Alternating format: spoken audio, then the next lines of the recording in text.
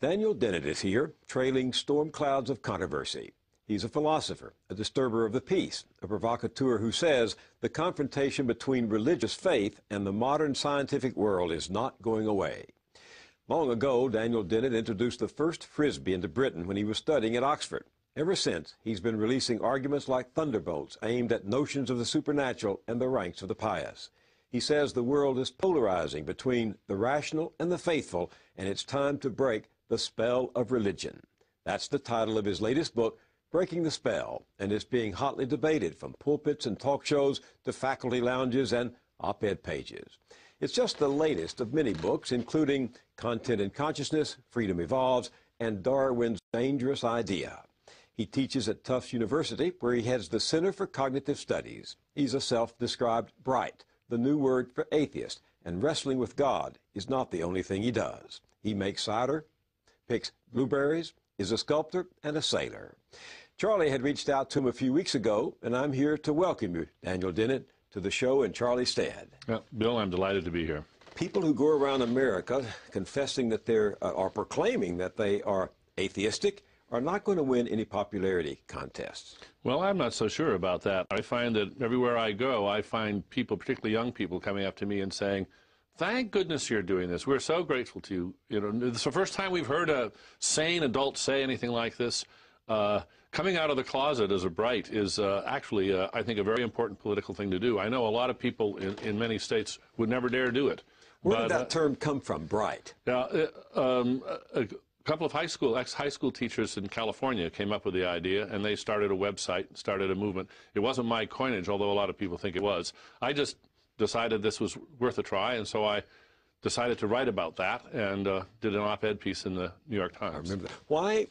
Why not just use the old-fashioned term for atheist, or free thinker, which is a very popular name? Well, I think the idea was we needed a new happy term, something a little bit in your face, something with a little bit of an edge so it would catch people's attention. It was modeled very deliberately and very consciously on the homosexual kidnapping of the word gay, which took some time. It was not all that popular at first, but eventually it caught on, and I think everybody would have to say it was an important political move. When you say these young people come up to you and say, thank you, what are they thanking you for? They're thanking me for confirming their hunch that it is quite all right to be an atheist, quite all right you can be a moral person, you can be a deeply engaged person, and you don't have to be apologetic or quiet about it. In the same way you could stand up and say, I'm a Baptist, or I'm a Buddhist, you can say, I'm a bright. There's a church in Austin, Texas, where I went to the University of Texas, a Presbyterian church that kicked up a dust storm of controversy itself recently when it admitted an atheist into membership. The pastor says they've gotten letters from both sides. The Christians write to demand, quote, "How can you let someone join the church who cannot affirm the divinity of Christ? What's wrong with you liberals?" The atheists get letters asking, "How can you as an atheist surrender your mind to a superstitious institution that gives birth to the Inquisition and the Crusades?" That pretty well sums up the polarity, doesn't it? I think it does, but I don't think we have to be so polarized. I mean, I don't go around advertising my atheism all the time. Anybody asks me, I tell them. I don't think it's that important, quite frankly. I'm not a militant atheist.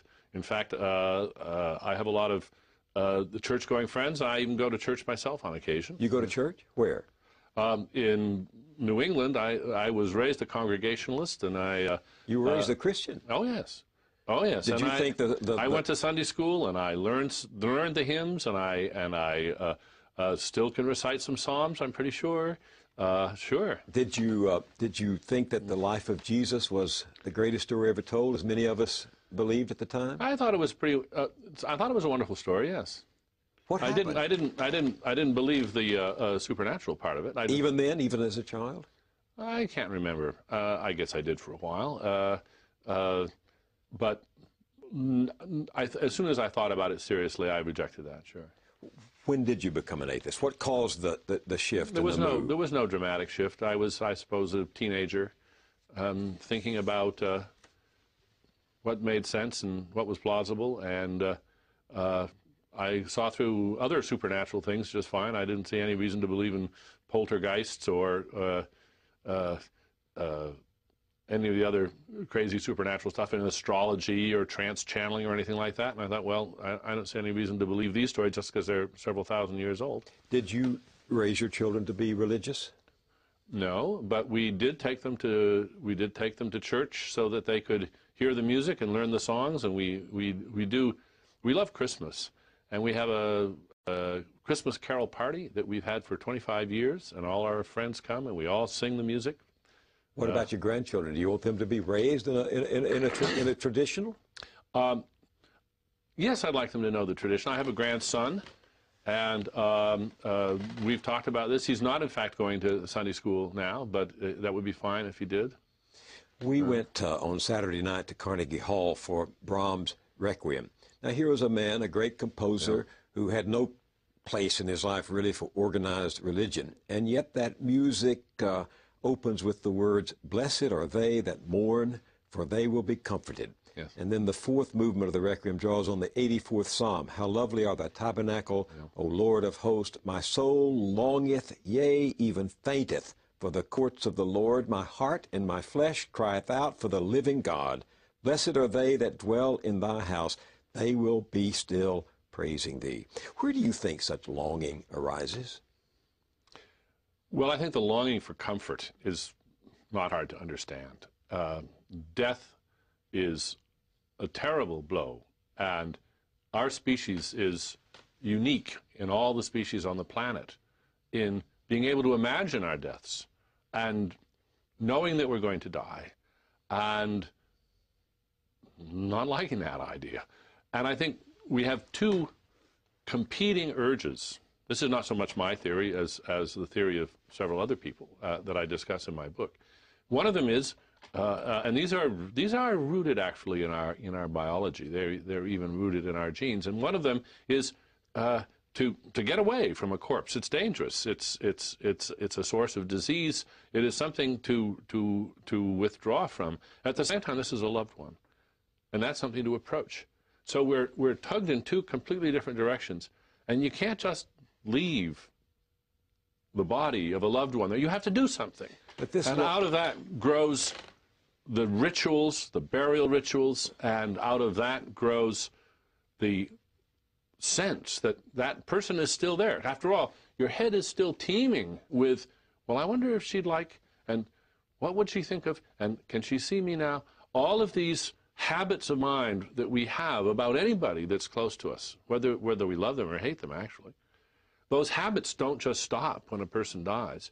And so it's very natural to understand how those habits could be turned into a sort of hallucinatory presence. Joseph Campbell once said to me that he thought religion may well have begun when the first woman realized that was a corpse beside her and wondered where her husband had gone. Mm-hmm. Yeah. But that longing expressed in the woman, that longing expressed in the 84th Psalm, moves on from just the desire for comfort to try to touch something transcendental. At least that's how I read this powerfully poetical language. Well, Brahms' Requiem is one of the great masterpieces of all time. I've sung it and loved it for years. What does it touch in you? It touches many chords in me. I can be reduced to a shivering, trembling hulk by Bach, by the St. Matthew Passion, by Brahms. I've sung in a lot of choirs and choruses in my day, and the music moves me tremendously. Biologically? Is that a biological? Of course it is. What do you mean by it? You say religion, earlier you said religion has biological roots. What do you mean by that? And you say this response to this great music is biological. Well, it's partly biological. There's a biological basis. All the great composers knew how to pluck the heartstrings, how to create effects that were deeply moving. Bach was a genius.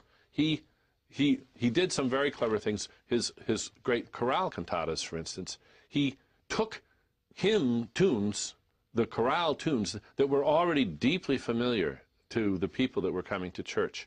They were like Home on the Range or Christmas carols to us. And then he reworked those into these very moving cantatas.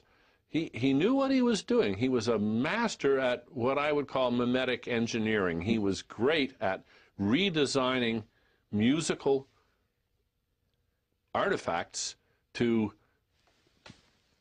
strum every chord in every person's heart. But I would not dare put myself in Brahms's mind. But don't you think he was reaching for a spiritual, what he called a spiritual response, not a biological response? I want to make sure I understand that difference.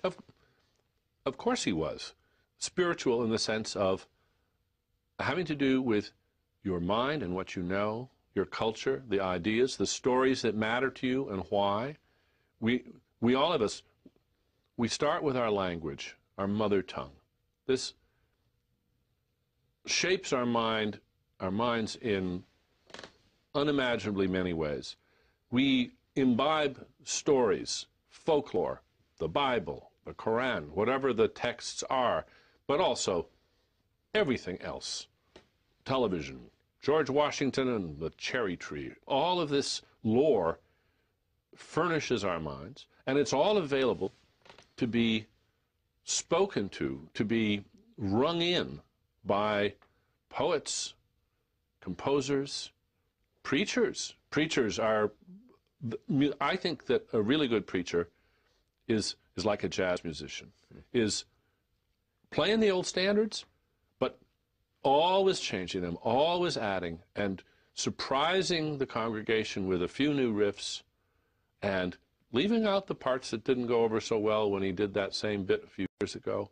And so all of these traditions evolve over time, sometimes very deliberately, when a church will decide to simply abandon some part of the liturgy or even stop putting those verses of the Bible in any of their readings. You know perfectly well that most of the verses of the Bible are never going to be read out in church because they don't speak to people today. But in church, the preacher's sermon, the music, all leads to the invocation of God. And I listen to you, as I listen to you, I wonder, are you saying that God is essentially a linguistic contrivance to respond to the biological? No. I'm saying that the word God is, of course, a linguistic contrivance. It's a word.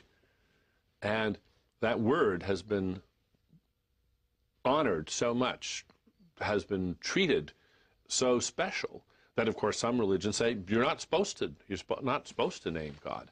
But that's I really am who I am. That's and in fact the same tradition, just with a mirror in front of it. It's still a sort of creating a fetish around the word, and as you know, today hardly any two people agree on what they mean by God.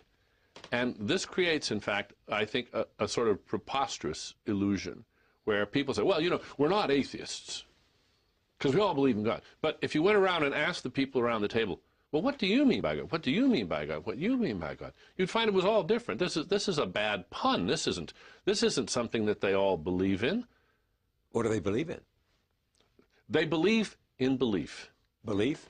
They believe that belief in God is so important that you should never even think about abandoning it, even if you have to change what you mean by God so much that it's just unrecognizable to somebody else. But then at least everybody can go around and say, well, I still believe in God. Well, I believe in democracy. Me too. Do you believe in God? No. Well, which God? I don't believe in the Old Testament God. I certainly don't believe in Yahweh.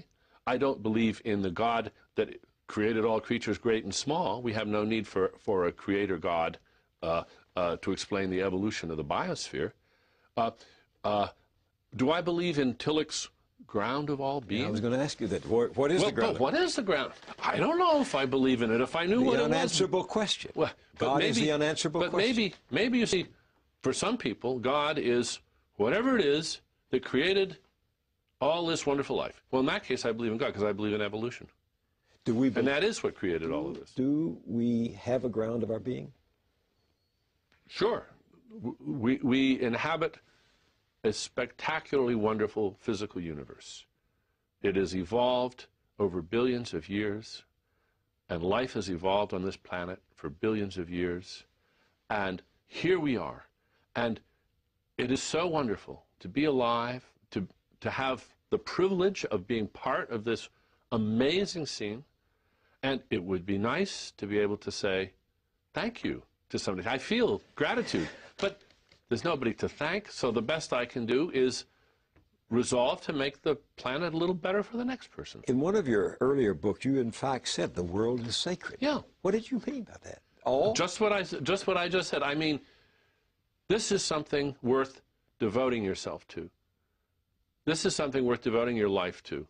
Protecting this, preserving it, honoring it, understanding it, studying it, with a sense of awe.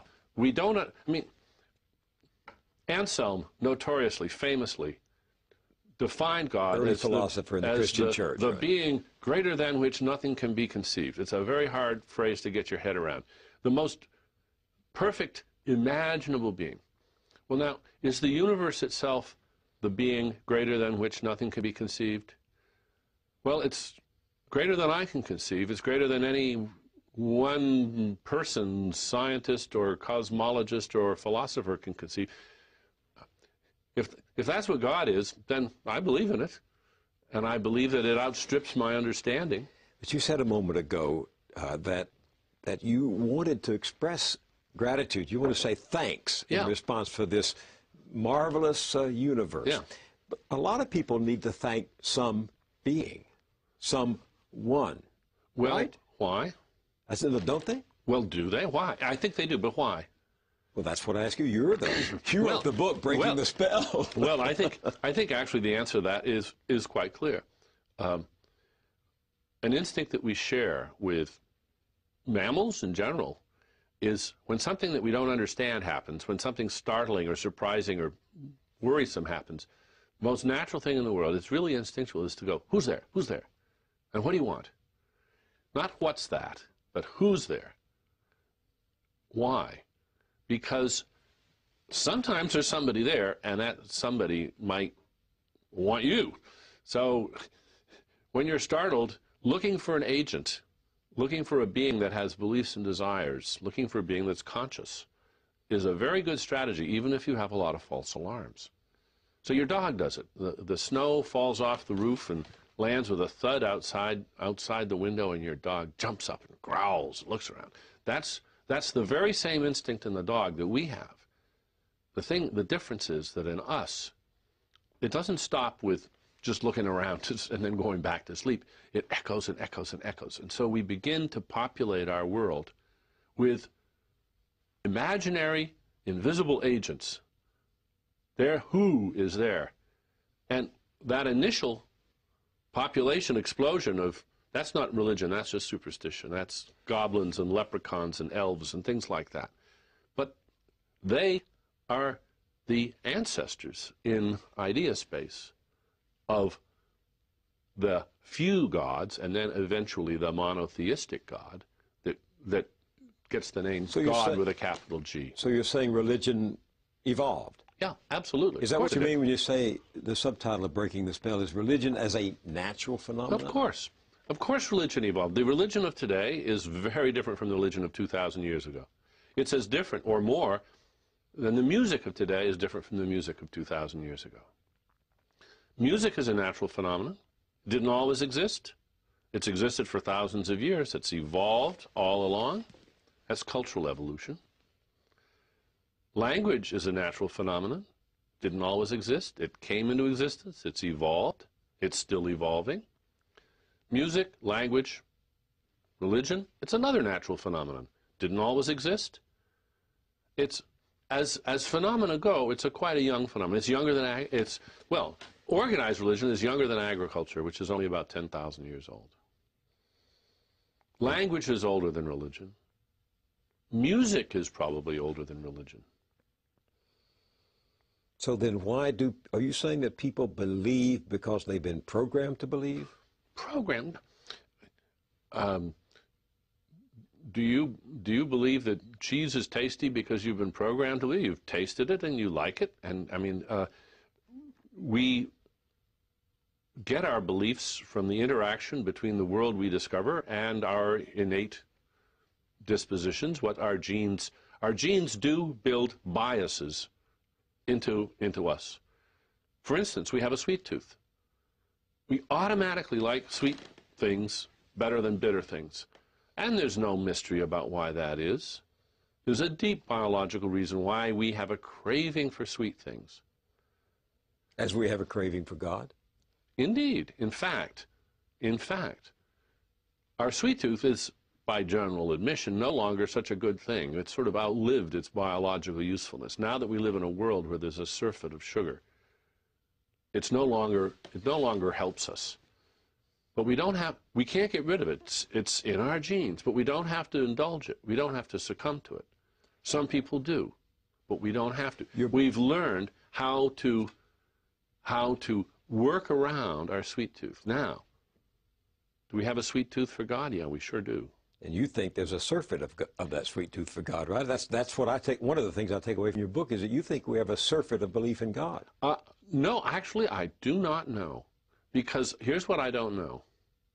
And I say in the book, until we do more research, we just can't tell. We have sugar and we have saccharin. Saccharin is maybe the healthier substitute for sugar, and they both satisfy our craving. Now the question is, religion, is it sugar or saccharin? If it's saccharin and we cut it out of our diet, we may be in real trouble. Because then we may indulge our cravings, whatever they are, with things which are worse for us than religion.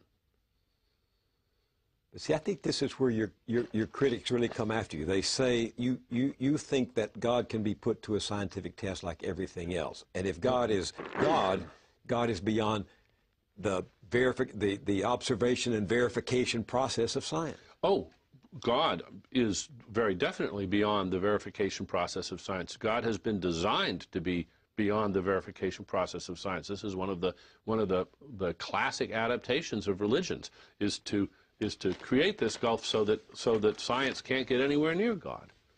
That's true, but science can understand that very fact. You say that science can understand how religions evolved and why. By the way, that idea is completely absent in folk religions, which are the ancestors. The idea of God being, as it were, beyond science.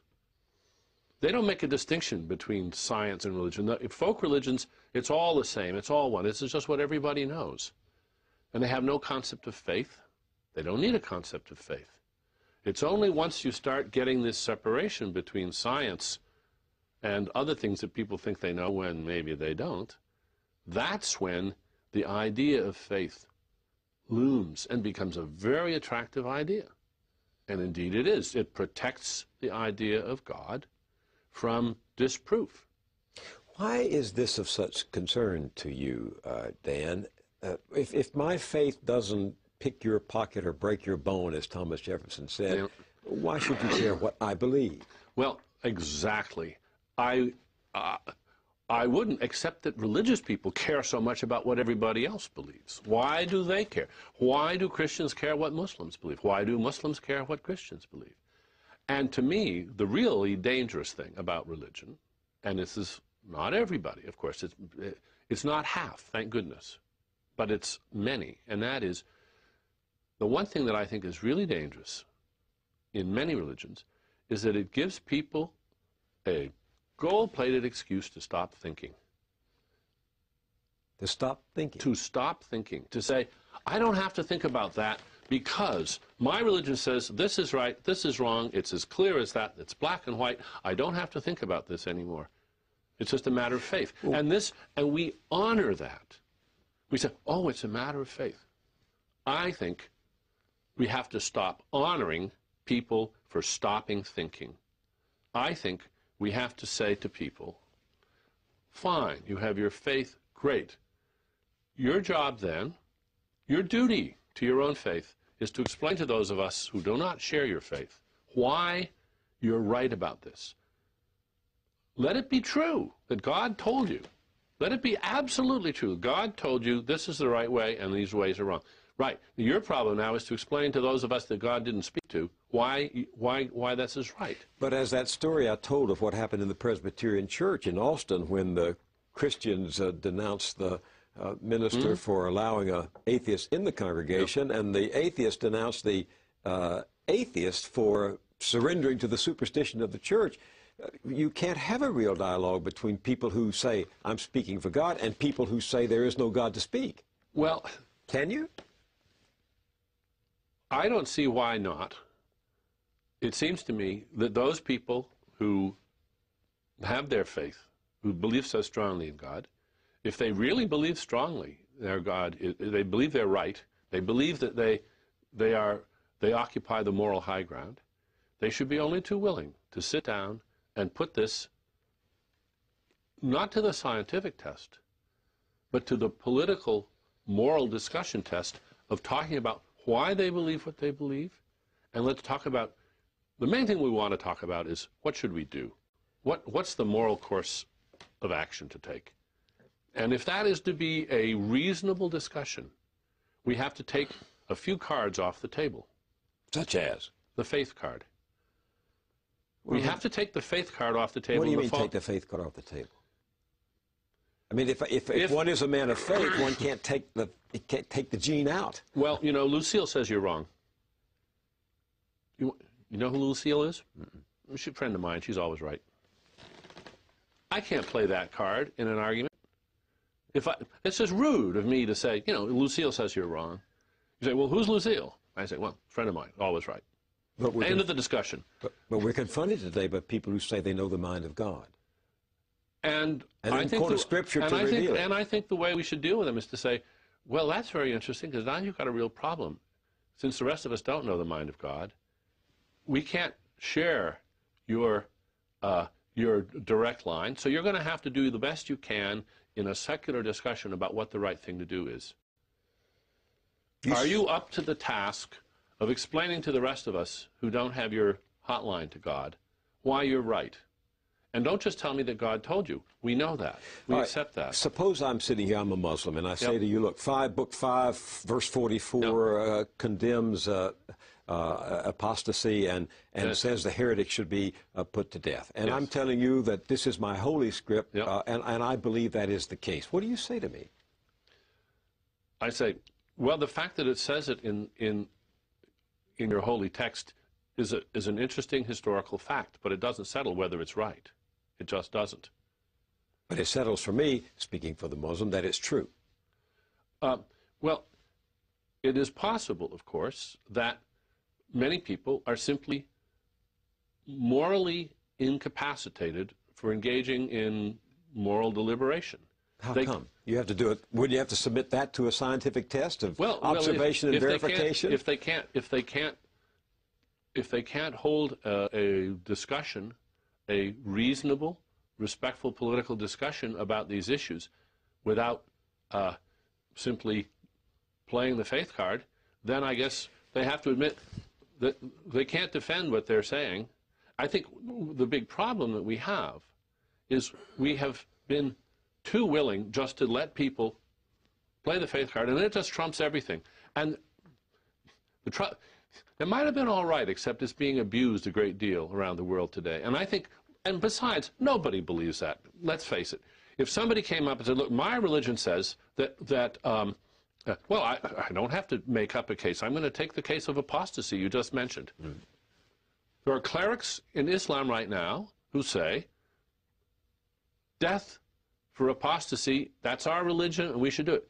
And I think everybody in the world should stand up and say, don't be ridiculous. Don't be silly. That is barbaric.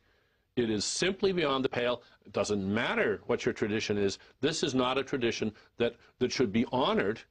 The church wants it. The Catholic Church once put heretics to the stake. Absolutely right, and they've learned better, haven't they? They have learned. And I think we should not be afraid to say to the Muslim world, come on, wake up. We made this mistake in the past too, we Christians. But we're not making it anymore. We Jews, that certainly Christians and Jews certainly made that mistake in the past. When I read this book, there were so many themes running through it. You'll see my margins are pink and red and yellow. Oh, good. That's what I wanted to do. But the thing I wrote in one margin was, you were talking here, in effect, about how democracy how we as a nation in the early days made an agreement to avoid absolutes. We said we're going to put absolutes off the table when it comes to questions of religion. That's what some people call the separation of church and state. It was that we will not organize our politics around a battle for absolutes. Do you see that endangered today? Yeah, I do indeed. I think we're living at a time where it's time for people really to stand up and be counted and make very clear where they stand on the separation of church and state.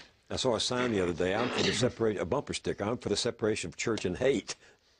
Interesting twist. Well, yes, that's good too. You know, in the book I tell the story which you will remember, younger readers won't, of Charlie Wilson when Eisenhower wanted to appoint him to be his Secretary of Defense. This was 50 years ago, and Wilson was the CEO of General Motors, and he said, or was reported to have said, that what's good for General Motors is good for the country. And he was jumped on by everybody. And they said, wait a minute. And actually what he said was, what's good for the country is good for General Motors and vice versa. But what they said is, look, even if you're right, that what's good for General Motors is good for the country, we want to know, what would you do if push came to shove? What if in some instance, some policy you had to decide as Secretary of Defense, you could see that what was good for the country wasn't necessarily good for General Motors. And where would your first priority be? They wanted to make sure that his priority was what's good for the country, not what's good for General Motors. And they required him to put his holdings in a blind trust and all the rest of that. Now, imagine a politician today saying, well, what I've always believed is what's good for the Baptist Church is good for the country. I don't think we should stand for that. I think we should make the same hue and cry. We should say, hang on, we don't mind you having your priorities that way, but if that's what your priorities are, I think we want somebody else to be in office, because we want the people that we have in office to put the preservation of the democracy, the preservation of the separation of church and states, the preservation of our secular democracy ahead of their religion. Look what we're doing in Iraq. We're asking the Iraqis to put being an Iraqi ahead of being a Kurd or a Sunni or a Shiite. And that's a tall order to ask them to do that. That's what we're asking them to do. Well, why don't we ask ourselves to do the same thing?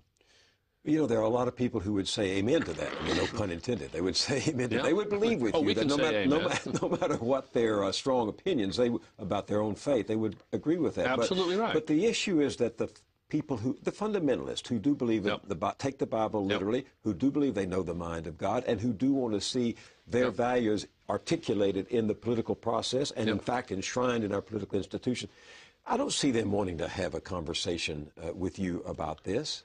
Well, I agree. A lot of them don't want to have the conversation.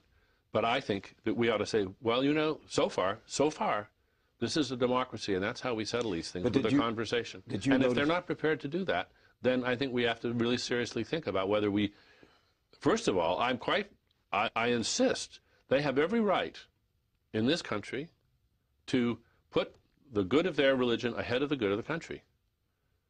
Fortunately, there are enough people who don't see it that way so that we can tolerate those who do, but we don't have to elect them. What is the most important point of your book that you think has been caricatured or most deeply misunderstood by your critics? Well, I think the standard claim is I'm trying to destroy religion, and I'm absolutely not trying to destroy religion. I'm trying to make sure that religion is not toxic. Everybody knows that there's toxic varieties of religion in every religion. Religion heals, religion kills, right? Absolutely right. Now, how can we steer away from the toxic varieties? And I have, since we haven't done the research that I'm calling for, I can't give a lot of policy recommendations. That would be contradicting my claim that until we do the research, we don't know what we're doing. We've got to study religion more. But in the meantime, I have one proposal which I think is really important. And that is, we should have a national curriculum on world religions that is compulsory for all school children, from grade school through high school, for the public schools, for the private schools, for the homeschooling. And why? Because if we taught the young people of a country this, then you could teach them whatever else you wanted, and I wouldn't worry about religions that I think any religion that could flourish under those conditions would be a benign, a valuable, a wonderful religion. I think it's only, if you look at the toxic religions, they are all the religions that survive by the enforced ignorance of their young.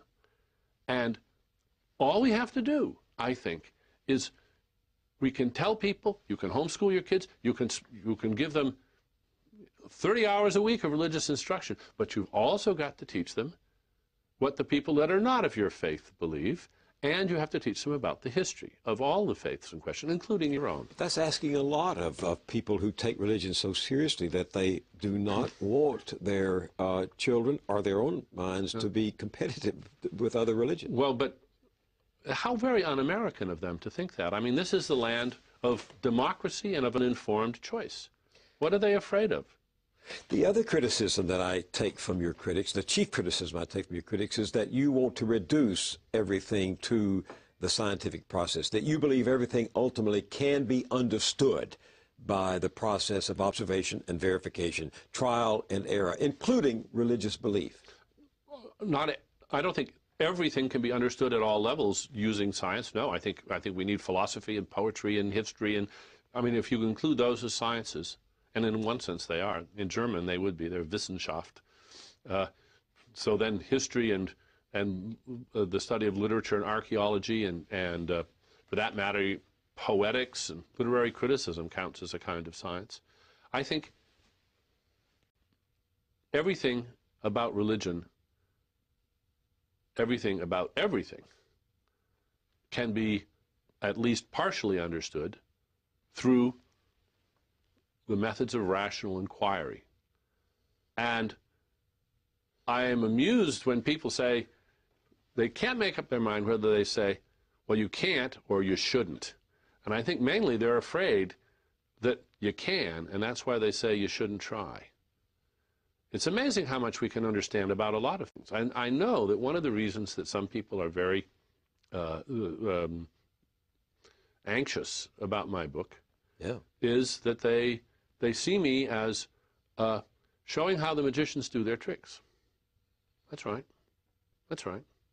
But you see, if we're talking about music, you can go in and you can show how Bach does his tricks and how Brahms does his tricks. You can show how poets do their tricks. You can show how doctors do their tricks. You can show how how important their bedside manner is. Yes, we can do this, and we can show how religions do their tricks too. And every religion does it. Every religion does it. And why shouldn't we understand that just as well as we understand this? Every religion has its own technology for belief maintenance. And we can look under the hood and see how it works. John Cage, the composer, a year after 9/11, wrote a very moving work in memorial for the victims of 9/11. It was performed at Lincoln Center.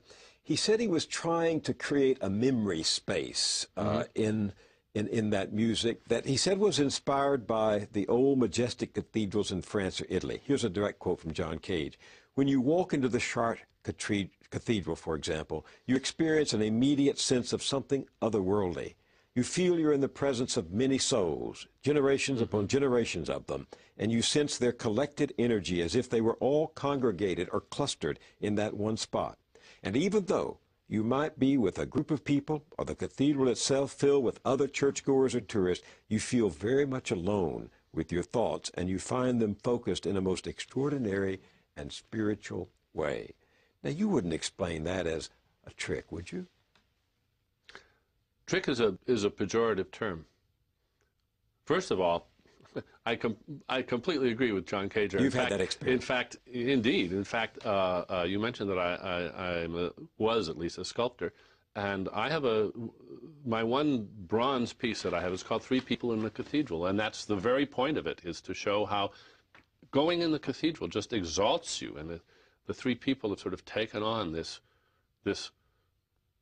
you would say, transcendent attitude from their presence in this amazing building. I am a lover of cathedrals, and I feel their power. I do think that power can be understood. And I don't think it is diminished. I don't think it is diminished. What do you mean it can be understood? It can be. I said to Joseph Campbell, "You're a man of faith." He said, "I don't need faith. I have experience." Interesting, subtle transformation of the question. How do you understand that experience in that cathedral?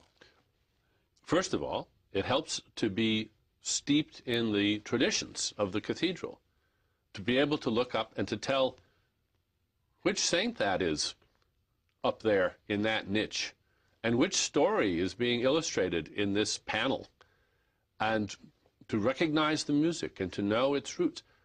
I think that knowing the lore, the traditions, the history of Christianity, it's the only religion I know well, I couldn't understand it without steeping myself in that lore a lot. And one of the reasons that I don't write about Hinduism in this book is I just haven't had time to marinate in all the world of the Hindus. Other people are going to have to do that. All right, but you know the Lord. But there are people, I've seen people climb those cathedrals steps who had no knowledge whatsoever of the lore, of the statues, of the carvings, of the tradition. But they are deeply moved by what? And I'm deeply moved by Chichen Itza, which was in Mexico, which was a temple which was used for human sacrifices. It's an awesome, blood-curdling and hair-raising experience to stand there and to realize what the religious practices were that were engaged in there. It's very moving, and thank goodness you don't have to believe in it to be moved. But you're talking in the cathedrals about the aesthetics of it, right? Here you're talking about the history of it in these pyramids. Well, I'm talking about the aesthetics in both places. I mean, Chichen Itza is a fabulously beautiful place. And, so is it beauty moving you? Of course. Religions have always harnessed beauty. Every religion, because this is a way of harnessing love. And what better idea could there be than to bring love to your side and make it a partner in whatever you're doing? I think one of the reasons that secular organizations can't compete with churches for creating allegiances, lifelong sacrificing allegiances, is that they're shy about enlisting love and beauty on their sides, whereas religions aren't shy about that at all. They do a brilliant job. I was very struck in the book that you acknowledge that in large parts of America today, religion does the heavy lifting. Absolutely. Because those institutions actually attract people's affections and commitments more than the secular institutions. Absolutely. And that's why I don't want to destroy religion, because I think religions in those guys are doing a tremendous job of creating infrastructure for moral teamwork. And moral teamwork? For moral teamwork. What do you mean? Look at the job the churches did in ending segregation. Look at the job the churches did in ending apartheid. There is no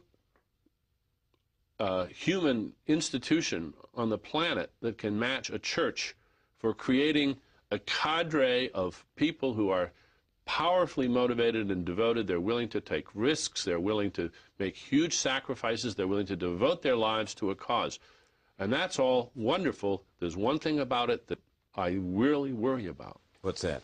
And that is, unlike their secular counterparts, they are too willing to say about complicated matters, don't worry, we've got the answer, and it's very simple. And they encourage people to stop thinking. And that's, if, you know, a secular organization, if it was prepared to say, oh, look, these issues are all very cut and dried, we've got a book which says exactly what you should do on every occasion, just listen to the authorities in our church. They're the ones, they're the only, you don't have to think it through, they will tell you the right and wrong here. Secular organizations won't do that. But I know so many people of towering intellect who are Christians, who are people of faith. They don't see that reason violates their faith. But those are people who are also very often the first to stand up and say, in one informal or formal organization or another, to their own church, but we don't approve of the path you're now taking us down. We've thought about this, and we do not approve the path that you're taking us down. If you look around, you certainly know thinking Christians who have trouble with one doctrine or another that their particular church maintains. Thinking Catholics, for instance, who have trouble with the church on birth control or on abortion. And I honor the fact that they stand up to the church and they try to change the leadership of their church. I think that's the way to be a good Christian. It's the way to be a good Muslim. Look what we have in the Muslim world right now. Two of the people I admire most in the world right now are Wafa Sultan and Irshad Manji, two brave Muslim women who are speaking out against the excesses of Islam, and they are risking their lives to do it. But you say in this country you think moderates have entered into a conspiracy of silence. I know. I'm asking them to get as brave as those two Muslim women and get out there and start changing things. How do we in this democratic society build humane and efficient institutions that can attract the affection and the loyalty and the commitment of all of us, no matter what our powerful faith? Boy, that is a great question, Bill, and it's one that I am trying to answer. And I think the answer may well be, let's use the churches. Indeed, let's use the churches. But let's understand that we're going to use all the churches. And we're not going to tolerate the enforced ignorance of the young in those churches. Are you in support then? They can teach what they want, but they've also got to... Think of the transformation it would be in the Islamic world if young Muslims were taught about the history of Christianity, the history of Buddhism, the history of Hinduism, the history of Confucianism, the history of Islam. The history of God. The history of all of those, and the history of atheism, too. Think of what that would do to Islam. Think of the transformation of Islam, and including the girls in the education. How can we not press this forward? So the theists have not proven that God exists, and the atheists have not proven that God does not exist. Right. Where does this leave us? It leaves us at a complete standoff, and let's leave it there. That is not the important issue. I mean, I think one of the points of my book is that for deeply religious people that I've talked to, the arguments of philosophers for and against the existence of God just don't cut any ice. That's fun for philosophers, but that's not what matters to them. Nobody's convinced of the existence of God by those. I've never met a person yet who started off atheistic and then read Aquinas and Anselm and Paley and said, "Oh my gosh, I guess God exists." I've never met such a person, and I've met very few who were really convinced by the atheist arguments in the other direction either. I think, first of all, as I said, since the term God has been pretty much decoupled from any comprehensible, clear meaning that everybody can share, it means that who knows what atheism even is? I mean, how many different kinds of atheists do I have to be an atheist? You are an atheist about every one of those except one. I just go the full route. I don't see a single one that I think really deserves to be called God. So although, if somebody wants to say that what they mean when they say they're a theist is that they believe that the universe is just a wonderful, wonderful place, and I say, whoa, then I believe in that too. Does that make me a theist? But millions of people still want house calls.